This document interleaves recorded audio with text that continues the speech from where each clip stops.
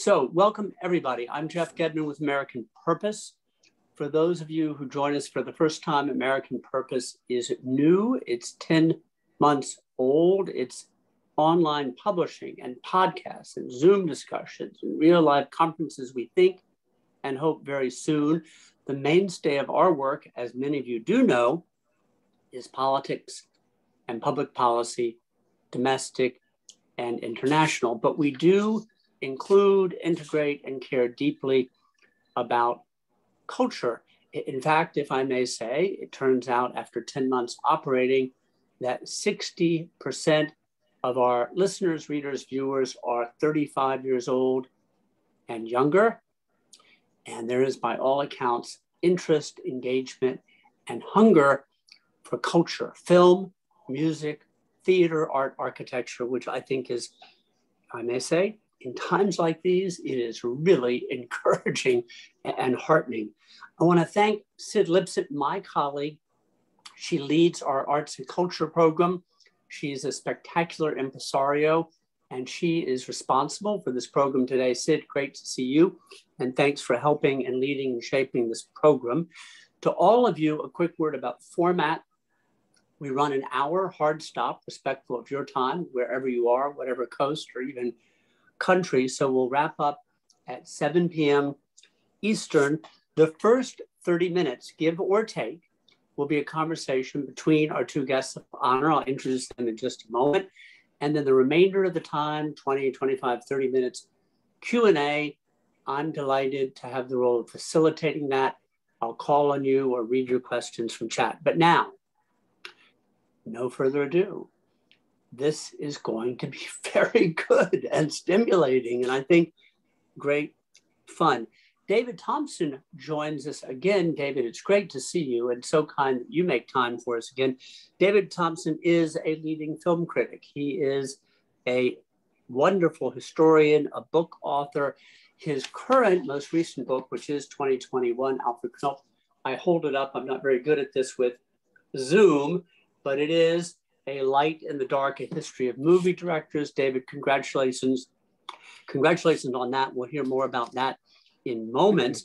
And for the first time with us today, and I hope not the last time, Douglas McGrath, screenwriter, actor, director. And if you know anything about films like Emma, Bullets Over Broadway, Nicholas Nickleby, the list is long. You have the bio. But this is a spectacular opportunity for us, Douglas, to have you, because you know this industry at the highest level from so many different vantage points. And I'm given to understand you two gentlemen know each other and for some time. So Douglas, I'm going to turn to you to start us off, to begin this conversation with your friend David. Take it any which way, we're wide open, and then we'll have a Q&A when you're ready. But Douglas, welcome. David, welcome. And Douglas, you have the floor. All right, thank you for having me. I'm delighted to be here with all of you and with David. The question I'm gonna throw at David to start us off is, which I hope leads to a whole discussion of how we see movies now, but what was the first movie? Tell all of us about your first movie going experience. Where were you? What was the movie? And what was that experience like? I was on the laps of my parents at Henry V, the Olivier Henry V.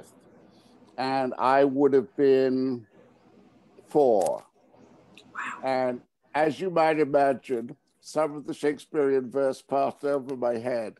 But at about the halfway point in that film, the knights come on horseback, and I understood knights on horseback, and I loved that film until, if you remember the play, there is a moment when the French raid the English camp and set fire to it, and several page boys are killed.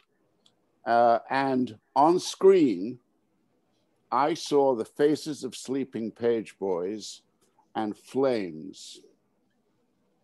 I believed I was seeing children on fire, which when you're 4 is a startling thing. and I had to be taken out of the theater screaming in tears. No one explained to me what a superimposition was or what a dissolve was. So I was taken out to the lobby by my father, who was very indignant about it because I had spoiled his entertainment. And he stopped me crying, and I immediately said, I want to go back in. That was the first time. What was your first time? As David knows, I am from West Texas, from a town called Midland, which is all dirt and dust. It's just all dirt all the time. And the first film I saw was also set in England, but of a very different nature than the one you saw, which was Mary Poppins. And if you're in Midland, Texas, and the tumbleweeds blow down the main street, and the wind is blowing, the dust is hitting your window all the time, and you go into the Howard Hodge movie theater, which was so named because it was owned by a man named Howard Hodge. And the screen opens up. In those days, we still had curtains. We had two curtains at the Howard Hodge, the big heavy one and the thinner one. And then that movie starts, and you're in Hollywood, London, and that ravishing color, still Technicolor, and Julie Andrews coming out of the sky, you think, well, I want to come here every day for the rest of my life. Yeah. And just imagine if, by the magic of the movies, as those page boys were on fire and I was beginning to scream, Mary Poppins had appeared and had spoken out into the theater and said, don't worry, dear boy, it's all right. I love that your first experience was tears and horror, fleeing the theater, and yet it began your life's work. Absolutely. And there was an extraordinary feeling of compulsion about it. I remember my father tried to explain to me how projection worked, I mean, how the movies function. I thought he was making it all up. It was so complicated. I believed there were human beings within or behind the screen. And I have never lost that feeling that there is a life up there that we might join in. Well, among the things, and I by no means of the belief that everything now is bad. I'm not. But one of the things I miss about that kind of movie going, by which I mean pre-digitized films, was that wonderful sense sometimes when you were sitting in the theater, if you were close enough to the back, you could hear that wonderful magic whir of the projector. You do it very well. Would you do it again? Once more, please. That's that's the noise. Yes. The association, I mean, I'm sure you have it, that I have with it, it's immediately transporting, relaxing, and joyful. Totally. And people don't realize this now, but in those days, before Mary Poppins maybe, you could sit back in your seat in the theater and you could look up, and there was the projector beam, a solid wedge of light filled with cigarette smoke. And if the movie got boring, you could watch the shapes of the smoke swirling in the projector. In those years, not so much in my youth, but it was for me, but in the golden years of movie going, every part of the experience was wonderful. That smoke, the light, the curtains alone. When they stopped having curtains, a lot of the fun went out of it for me. I love the curtains and the way the image would waver on the curtains as they came together. And also, when the movie ended, you could sit back, you could get an ice cream, and 10 minutes the movie would start again. Continuous performances. I loved as a kid going to a movie, not really knowing what time it would begin, getting in late, and I would watch it round, and then I came to the point where I knew the story, and that meant all the more because then I could really join in with it. I don't know about you as a kid, but we went to the movies. I mean, I'm sure this was not true of you, but in my case, I had no critical objection to any film I saw practically until I was in college. I loved almost everything I saw. It's not that I felt equally about them, but I was so happy to be in the movie theater. you know, part of movie going in those years, it was an excuse to get out of the house. Now, if it turned out that the movie was good, that was just gravy on top of it. Absolutely. But it was just, you know, that place you went. And I do remember the feeling when a movie would end, if we went to matinees on the weekend, you'd go in, and in Midland, the sun shines like an interrogator's lamp right in your face all the time, just shattering sunlight all the time. So you go into the theater and it's dark, so already that's good, and it's cool, and that's better. Yep. And then there's something beautiful, possibly on the screen. Whatever it is, it's not Midland.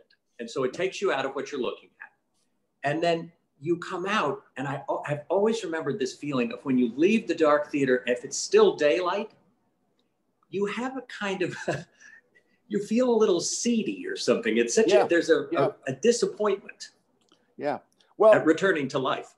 I mean, I quite early on in my career as a so-called critic, I sort of had this idea, which came from that childhood experience, of not wanting the film to end, and therefore wanting to carry the story on. And Red River was a great case in point. That was a key point, a Texas film, a key point in my education. And it was the first film I saw twice around, but it was also a film that I couldn't bear that story ending. I could see that the father and the son had been brought together, but I wanted it to go on. And in my mind, and for nights afterwards, I would be daydreaming about those stories going on. And that led to a couple of books I've written, Suspects in Silver Light, which really are about the life after the movie ends. But I think that was all part of the atmospheric power the movies had in those days. And just as you say, we went to the movies. I would go into the movies, I would sit down, and I literally did not know what the movie was going to be. I was there to see light on the screen and to get out of the house. Well, also in your youth, which by the time of my youth was changing, I still had black and white and color, but we tended toward color. I'm born in 1958. And so by the time of Mary Poppins, which is 64, 5, something like that. Yeah. Color was predominant, though it was not the only thing. What was the experience for you as a kid with black and white versus color? Did you have a feeling about one over the other? Well, I suppose at the time I started, there were beginning to be nearly as many color films as black and white films. The black and white was still predominant. And I never thought about it. I never rationalized it, but I thought from the beginning that black and white was one of the most beautiful things I'd ever seen. I still think that. I think I think it is one of the great cultural achievements man has made, black and white. You know, it says so much about metaphor, about complex meanings, and it is just so sheer beautiful to look at. And I preferred black and white films. I thought color was, I don't know, a little vulgar. And frequently it was in those early days. In the film you cited, in Henry V, it's in gorgeous color. I mean, that's a vividly colored movie to start with. It's a great color film. And, you know, obviously Henry V had to be done in color. It would not have been the same. Although a few years later, he did Hamlet in black and white. So there was a sort of judgment about the emotional atmosphere of those two films. It's ironic when you think about it, because Hamlet couldn't see things in black and white. He was so lost in the gray of everything. Right. But, wait, I wanted to say about his Henry. Oh, you know, the thing about color and black and white. I made a documentary, as you know, about Mike Nichols, right near the end of his life. And one of the things that Mike said in the documentary was that he loved black and white because it's a way of telling the audience right from the beginning, this isn't real. This is something else. And he used what you said. He said it's a metaphor. This story is a metaphor for something. When you put it in what we might call realistic color, or something that looks more like life, you have to, you come at it, you don't see the metaphor in quite the same way, whereas black and white sets it apart. Yeah, but you know, we're getting into this fascinating issue that photography is famously lifelike. And that's why photography became a worldwide craze. But the longer you look at it, the more you realize that it's not life. It's something quite different. It's a world of its own, and it's saying things about life that may not be correct, true, valuable, any of those things, but can be transporting and magical.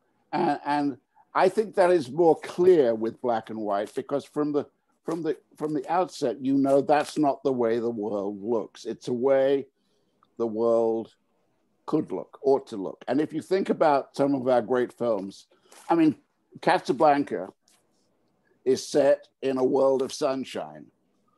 I believe North Africa is very sunny, but Casablanca would not work nearly as well in color, I think. Citizen Kane, again, it's a film about the world of the early 20th century.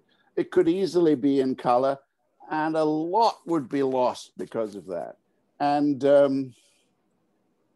you know, I mean, there are still... Is that because, I do agree with you, I wouldn't want to see either of those movies in color, but it also begs the question, if we knew it in color, if that's how it had been at the beginning, maybe we'd buy it in color. Maybe it's just that we cherish it as we know it. I'm sure you're right. I'm sure you're right. We're suckers, but I'm just saying that to make a color film is to say, well, I'm being true to life. To make a black and white film immediately says, I'm being true to something else, something beyond or deeper or within life. And I think that is a great clue straight away, just as Mike Nichols said. You know, one of the great jokes, unintentional jokes, I assume, in classic films is the choice to have made Jezebel a movie all about a woman wearing a red dress in black and white. Yep. Now, what in the world, I mean, if you're gonna, you know, they made several films in color that year. What would make them not make that film in color? Well, it's a Warner Brothers film, and Warner Brothers, if you remember, were relatively tentative about color. They had color for Robin Hood and a few things like that, but quite a lot of their costume adventure films are in black and white too. They simply didn't do black and white in the way some other studios like MGM were very keen to get into color. You would just think, given that the whole thing was based on a color that wasn't black or white, they might have sprung for it in that case. Yeah, yeah. But I agree. I have to say this about black and white. What's so great about black and white when you see it is it gives you a whole other level to relate to the movie on, in addition to the story. You know, in most color films, unless you're talking about someone like Powell Pressburger, who uses the color so, you know, expressively, in most cases, your eye is on the story, the acting, the scene. But black and white gives you a whole other thing to be thrilled by if it's done properly. No, absolutely, and you know, it's in that first era of Technicolor color films that noir comes alive, and it's almost as if, in reaction to the possibility of color, certain filmmakers say, no, the poetry is in black and white. And film noir becomes, out of nowhere really, a genre of its own, a very low budget genre, but a genre that almost everyone now knows exists. And they know the sort of emotional atmosphere that goes with it. Let's go back a second to what we were talking about before, which is the very idea of moviegoing and how it's changed.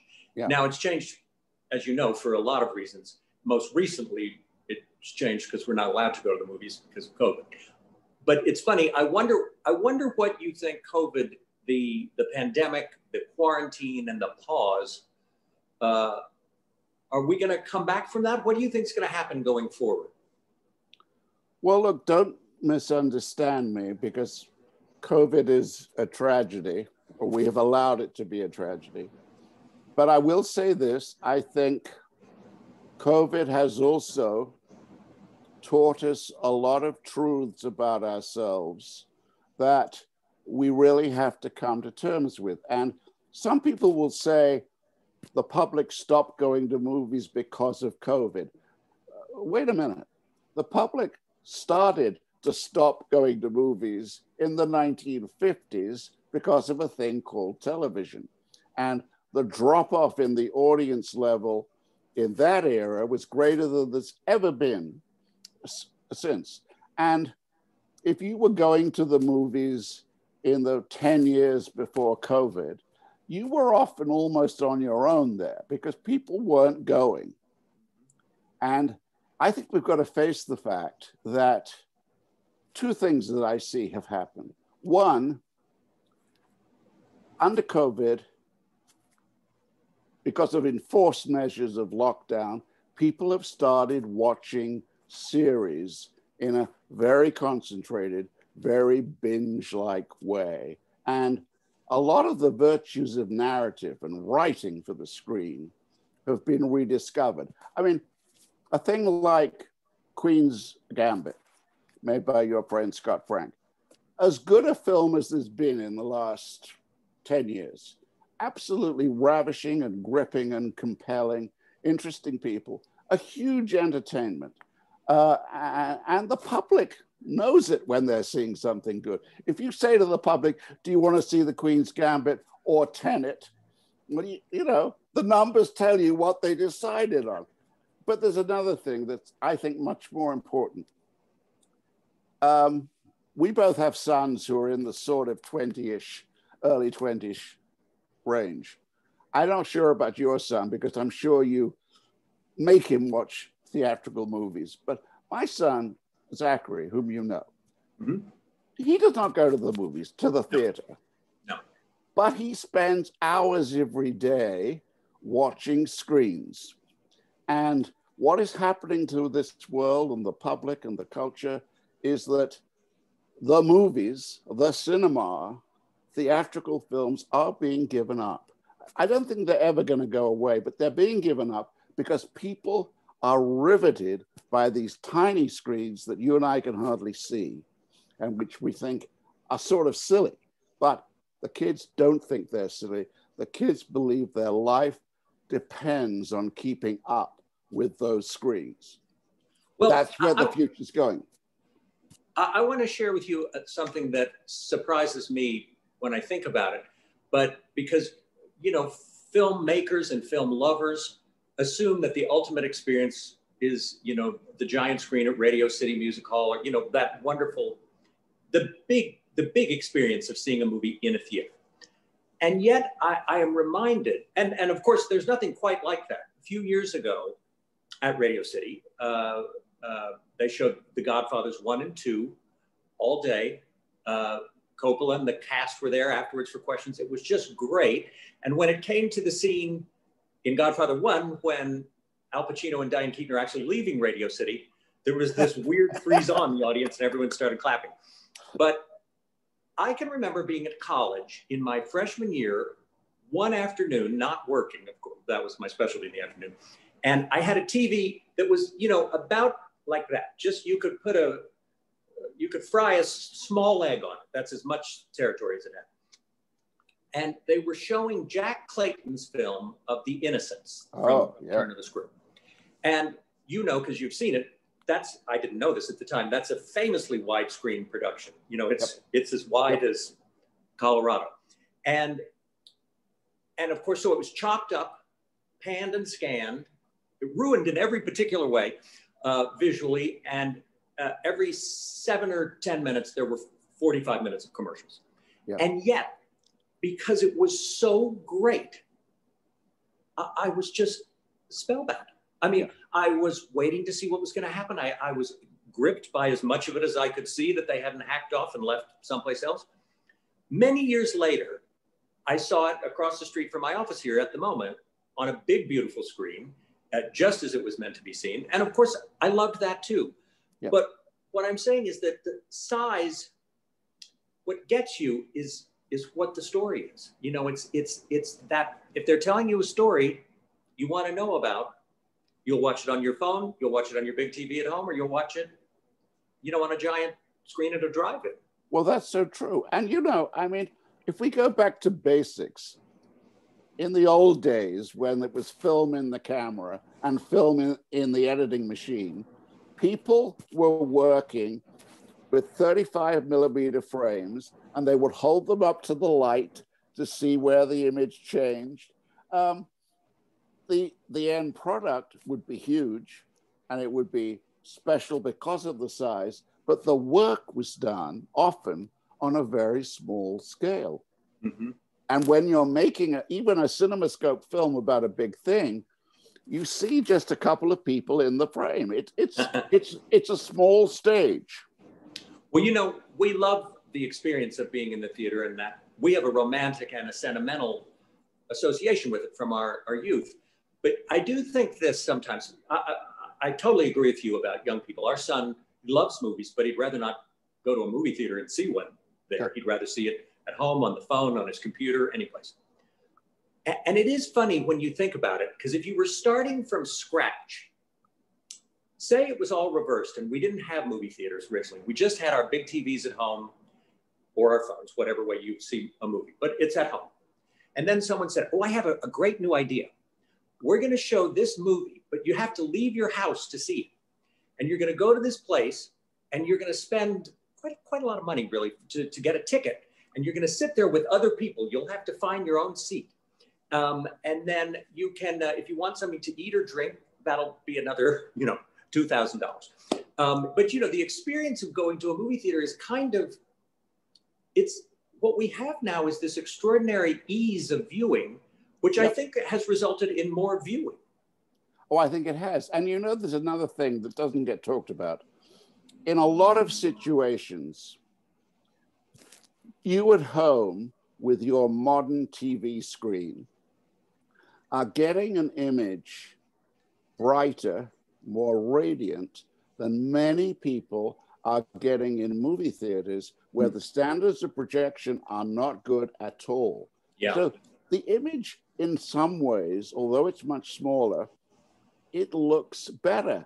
You know, I was watching the Euro soccer recently.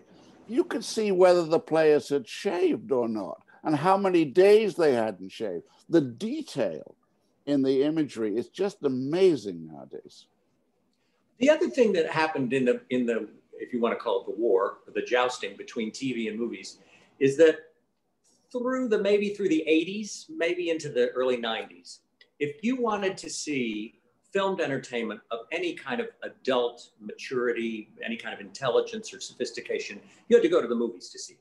You know, yes. TV was very much very tame, widest possible audience. Yes. You got the occasional breakthrough surprise, but not often. Yep. And then, thanks to cable, when everything changed and they could swear and take off their clothes and do all that, people started putting the mature material on television, just as movies had discovered with Jaws and all those kind of wide open, you know, the multi-screen openings. Movies became widest possible audience. They started chasing that audience. And the mature material went to TV. But you know, this is touching on something that I find very troubling. I remember going to the movies in the 1940s, and you had to queue, you had to stand in line to get in, because invariably it was packed. And I'm talking about theaters that might hold 2,000 people, full. And there was an extraordinary sense of a communal entertainment. People laughing in unison, people being scared in unison. Mm-hmm. And you and I are both temperamentally devoted to the era of old Hollywood, 30s, 40s, 50s, let's say, and the kind of mass entertainment that it produced. And I think many of the filmmakers of that era were so excited, not just creatively, but almost politically. Take a Chaplin, very politically interested in the idea, if I make a film that's funny enough, everyone's going to see it, literally everyone. And they're sort of going to laugh at the same time with it. That is a wonderful quality, not just for the art, the entertainment, but for the world. And we don't have that now. We've lost that now. And I don't know how we get it back. The musical is a great example. I mean, you love musicals as much as anyone I know. And you're a great admirer of, say, Fred Astaire. Fred Astaire is one of the great, great figures in film history. And we live in a world now where it's almost unthinkable that somebody like a Fred Astaire could come along and make film after film. Well, I want to say to your earlier point, I think the thing that is most lost in not seeing a movie together as a group is the comedy aspect more than anything. I know what you mean about a scare, yes. It's wonderful when everybody kind of shivers together. But if a movie's funny, people laugh out loud, and in other words, laugh. And sometimes it's the joke that's making you laugh, or the pratfall, or whatever you're seeing on the screen. And sometimes it's the sound of other people's laughter. Absolutely, yeah. Which is, I'm sure, why they created laugh tracks. I mean, totally, yeah. But laugh tracks don't have that effect. In fact, they sometimes have the opposite effect. But real people get you going. Totally. Natural laughter is one of the greatest things we have as an audience, you know. Its spontaneity is beyond control, and it's so natural. And, you know, a lot of people laugh badly. They have raucous, horrible laughs that you want to say, get that person out of the theater. That laugh is killing it. But the community of laughs is a very important part of it. It really is. It really is. Yeah. Let's see. All right. Recently, what have you been watching?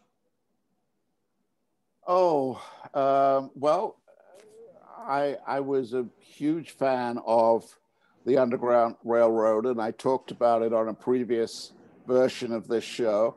I think it's a great, great film, and I wish more people had seen it, not just because they would have had a better entertainment, but because I think we are at a time when people need to see that film, or films of that kind. I watched something last night, a silliness, a new show called The White Lotus. Do you know about The White Lotus? Yeah, I've seen it. I've seen it. Well, it's not deep, it's not special, but Lucy and I, my wife, we watched 3 episodes last night, and we finally said, well, did we do a 4th? And we knew it was not that good.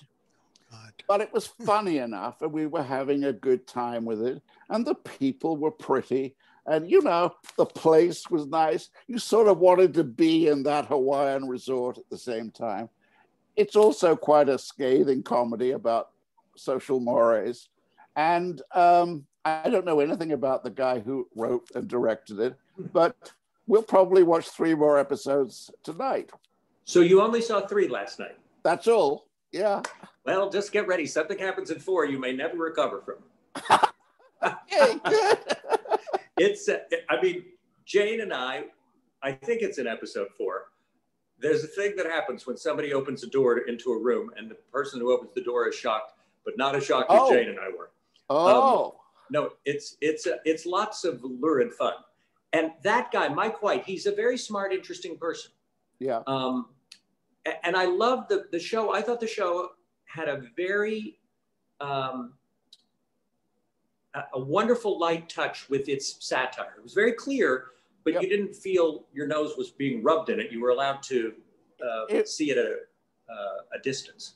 A lot of the people in the show are jerks, but the show is not cruel towards them, if you know what I mean. Maybe in episode 4 it gets cruel, I don't know. Also, I have to say the acting in the show is so good.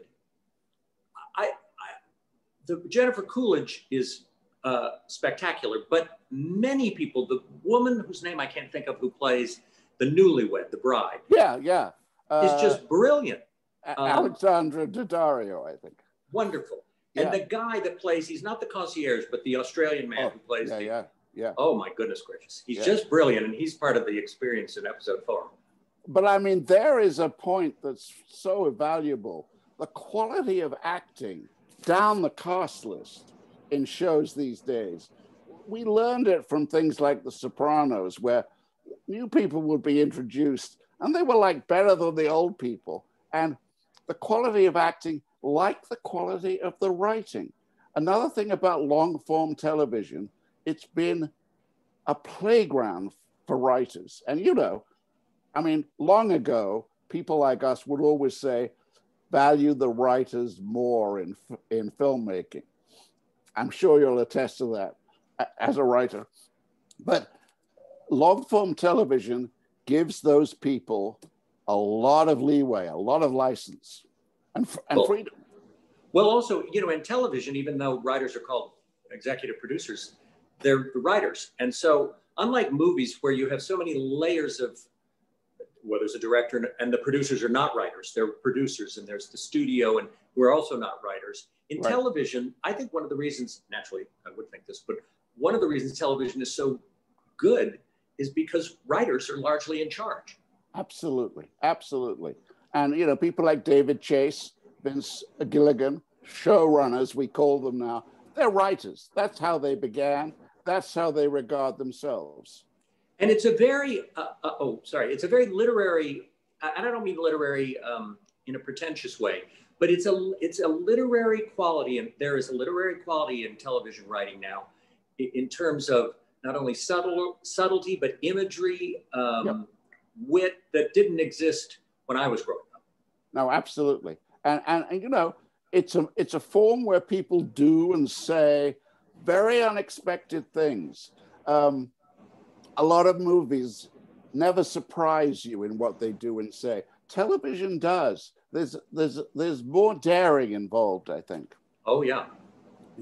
Hey, gentlemen, I hate to break in and interrupt, but I do want to bring to your attention, we have we have 21 minutes remaining. If you would be inclined to take some questions from the audience. Sound okay? Sure. So Douglas and David, that was fun. I feel like we were sitting in a living room with a glass of wine, listening to two pros dig in and guide us along, and that was great fun. So raise your hand or put your question in chat.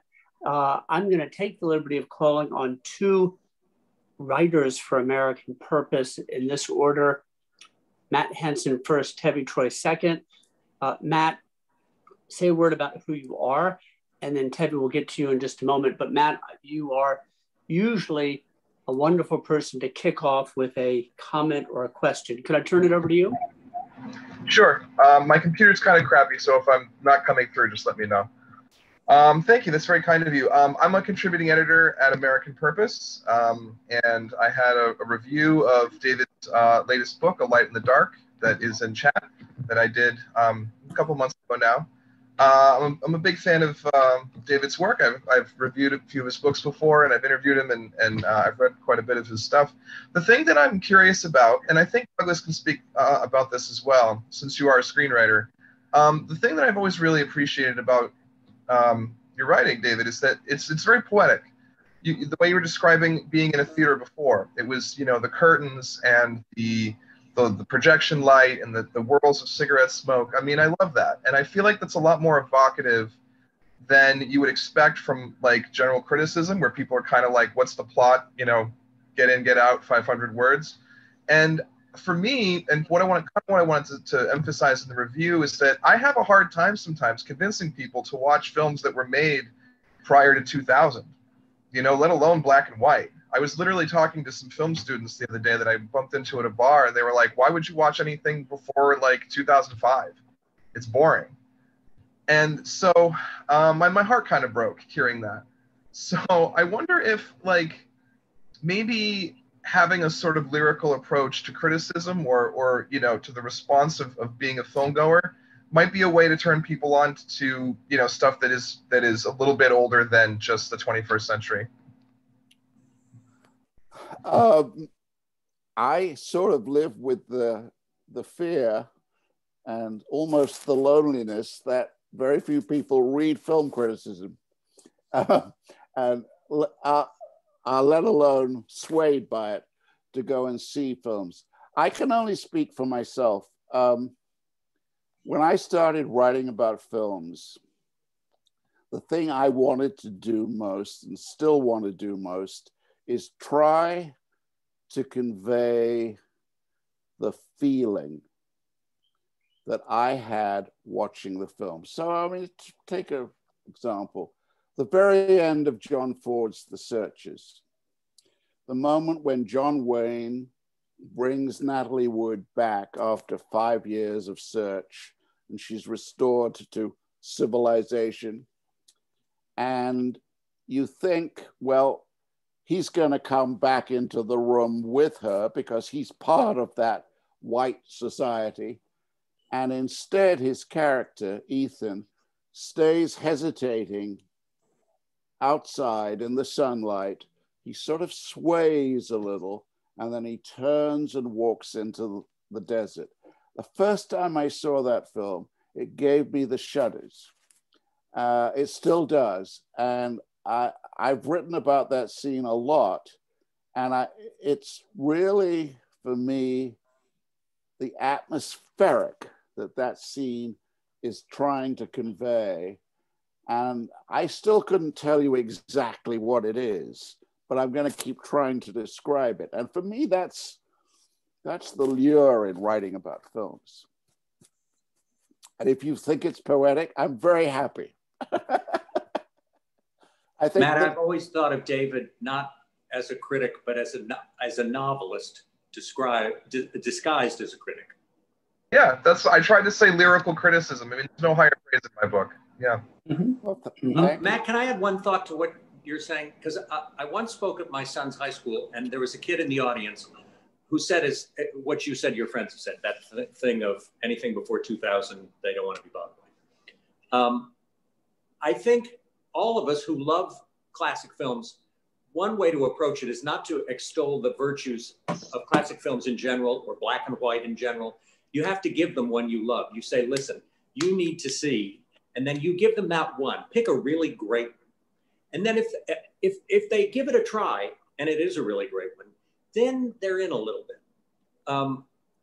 My wife and I, who are otherwise quite negligent parents, when our child was little, committed to teaching him about classic films. And so, because I didn't want him to just know, what he would know now. And the best thought I had about it was to start with films in which a child was featured in an important way, because I knew that would be the thing he'd connect with. And to remember to this day, the first film we showed him was Arthur Penn's wonderful film of The Miracle Worker, which is black and white.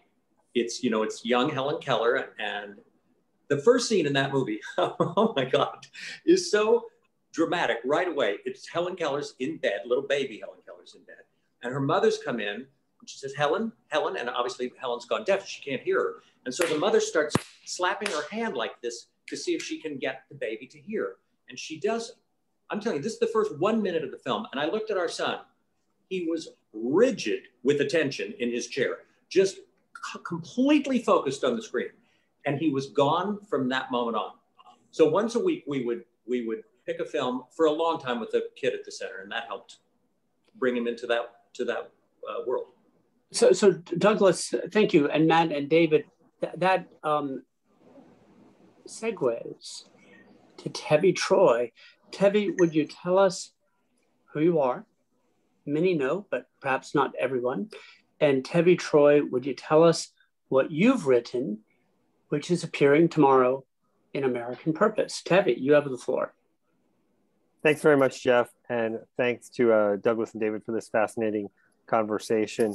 I am a presidential historian, and I'm also a former White House aide, and I've written a lot about culture over the years, including a book about movies and books that presidents liked, and it talks about how that has affected and shaped our presidents. But the piece I have in the magazine tomorrow is about the over 100 movies, all of them hopefully classics to some degree or other, but over 100 movies that I watched with my 14-year-old son during the COVID period. I was looking for something for us to do in this period where we could bond together, and that's what I chose to do.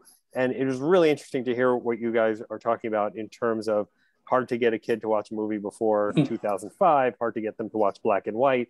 How do you start a movie? And this is one thing I found, that there were some movies that I really thought were terrific movies. And if it didn't grab him in the first 5 minutes, I had trouble getting him through the rest of the movie. And I actually, in addition to the list of over 100 movies that I talk about in the article that we saw together, I have my own list of movies that we started and didn't quite finish.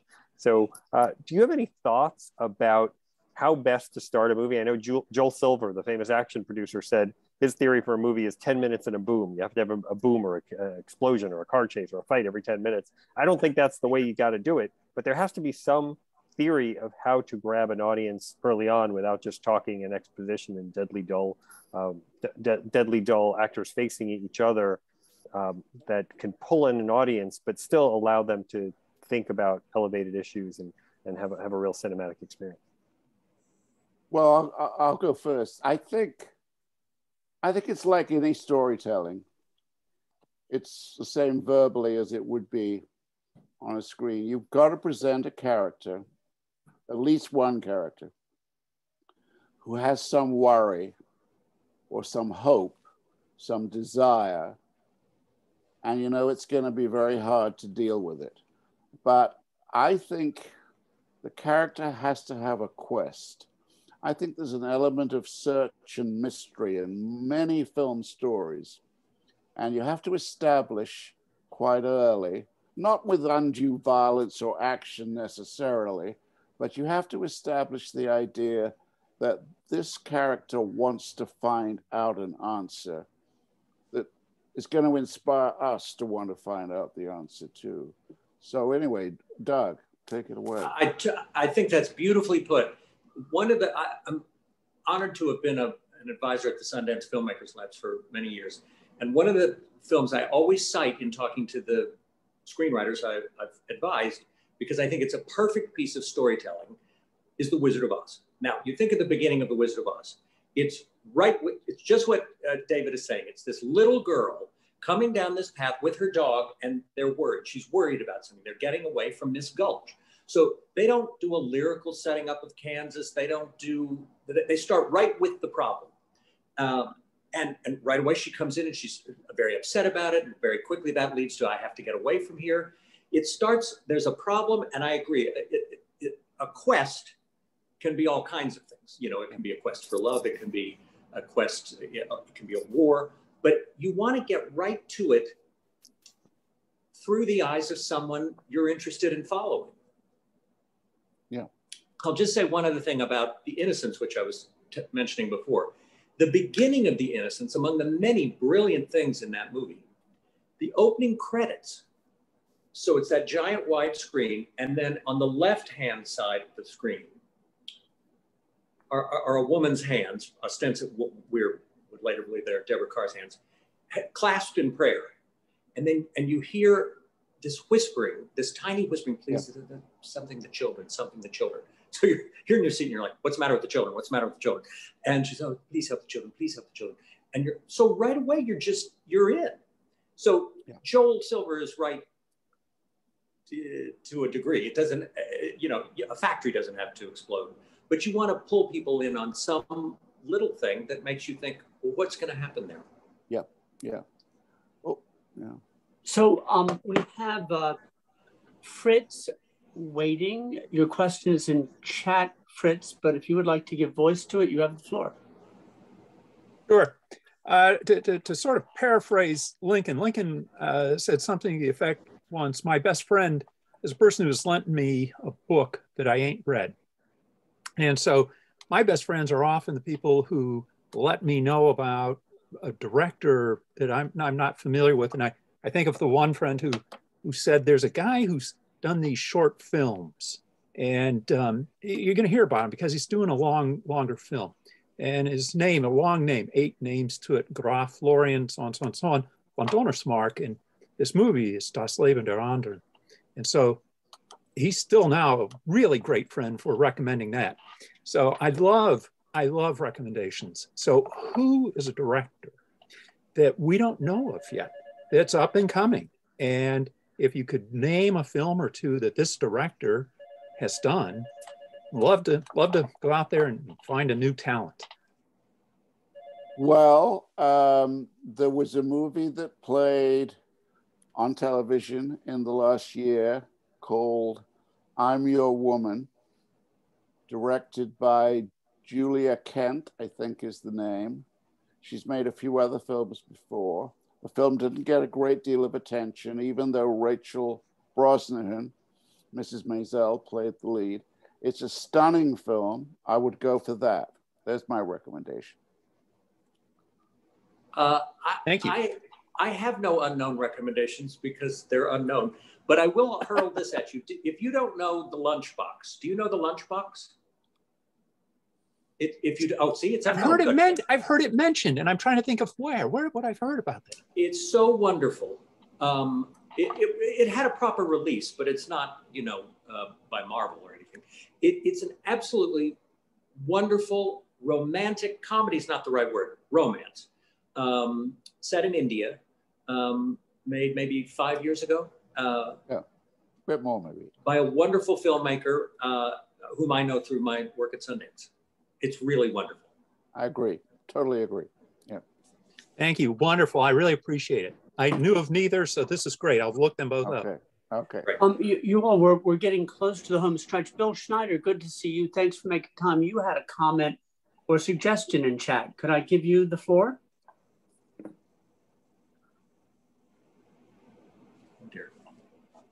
I think I'm muted. Good to see you again, Jeff, after many years. Likewise. Mayor of Easttown. Everybody I know was hooked on that episode after episode. They couldn't wait for it to come back week after week. I mean, that was an amazing film with a wonderful performance by Kate Winslet. Why aren't there more movies like that? Beautifully written and acted. One reason, I'm sure, is that a lot of people who looked at that in project form said, what? That depressing story? And, and Kate Winslet is going to work very hard to look plain or unappealing or unattractive. You really want to, and you want to call it Mayor of Easttown? What does that title mean? I mean, the answer is certain people, Kate Winslet notably, I think, said, yeah, let's do it. I'll take the risk on that. I'll chance it. And you can't expect every risk to come off. We mustn't sentimentalize risk. There are a lot of bad films being made, a lot of bad series, but you've got to have a few people with the daring to say, let's go for that. And thank God they went for that. Yes, they did. It was a great film. Yep. I'm often asked, what's the best political movie you ever saw? I've been asked that question about a dozen times. I used to say Advising Consent, Otto Preminger's film, because I love the performance by Charles Lawton, who played a jowly Southern senator. The character was named Seb Cooley. It was a wonderful film. But I saw one a few years ago. I don't think it was a very successful film, but I enjoyed it very much, called The Ides of March. Have you seen that? Yeah, I know The Ides of March. George Clooney's film. Yeah, with Philip Seymour Hoffman, as I remember. That's right. Yeah. It's very tough for films, let's call them political films, to rival what's going on night after night on television. So, I mean, if you're deeply interested in politics, you watch television now, I think, without question. Yes, I think that Advise and Consent, which I saw recently, I think it's a very well-made film, but it's from a different world at a different time. Yes, it is. Very much so. If you really want to see a political film about a different world and a different time, see The Best Man, Gore Vidal's film, about a political convention that world does not exist anymore. That's right, yeah. So you all, we're almost to conclusion. Is there anybody who hasn't yet spoken, who wants to get into the conversation, has a question or comment? I don't see anybody. I'm going to ask Douglas and David, wrap us up here a little bit, push us forward. We've been sentimental, and appropriately so. We've recaptured and captured the essence of beautiful things. We've talked a little bit, David, about your writing. What is on your screen for this weekend? And give us some hints or clues about coming season. You have insider industry knowledge we don't have. Take us forward a little bit about things that we ought to be looking for that you're going to be watching immediate future, but also this fall. Well, can I jump in, Doug, quickly? Please. The big movie of this weekend is Chelsea versus Arsenal on Sunday afternoon. And I'm totally serious. Nothing is going to hold me the way that's going to hold me. Is that black and white or color? It'll be color. It'll be wonderful color. And I think there will be a full crowd in the stadium. So it will be a communal experience. Well, fingers crossed, break a leg and all that sort of thing. Enjoy, David. Douglas, what about you? Can you bring us forward and give us some tips or some favorites or some intuitions you have about the coming weeks and months? No, really. I can only say this. I can't think that far ahead anymore. The pandemic has entirely melted time for me. Yep. I've lost all. I was talking to someone today and I realized apparently it's August now. So I'm a little lost on.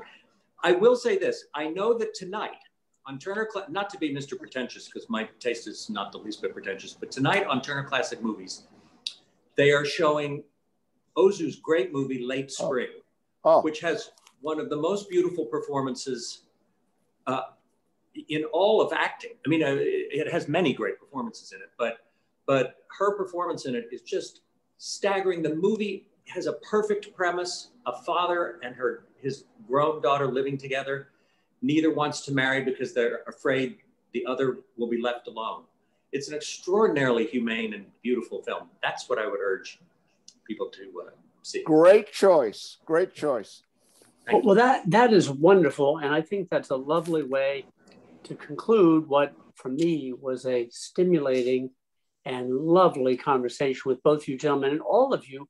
You know, I say this occasionally, Douglas and David, you know, one feels like in this era of Zoom, like a purser or a pilot where they say, we know you have your choice of airlines. We know you have your choice of Zoom discussions.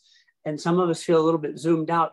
But with this group of such caliber and quality, and to spend this time with us is deeply appreciated. And of course, the draws were obvious. David and Douglas, that was beautifully done. What a wonderful, it was a treat. I mean, like a kid in a candy store, what a treat. So to you gentlemen, thank you. Sid, thank you again. And if you all are inclined, those of you who have your cameras off, I think it's a nice gesture to turn your camera on if you're able to, just for a moment to see everybody, to say thank you, to wave and wish a good day and good evening wherever you are. So Douglas McGrath, David Thomson, to see you again. What a pleasure. What a great conversation. Thank you. Thank you, Doug. Yeah, thank you. It was a pleasure to be here with all of you. Hi, Lucy. Thanks, everybody. Bye. Have a good day. Have a good evening. Bye now. Thank you, Sid.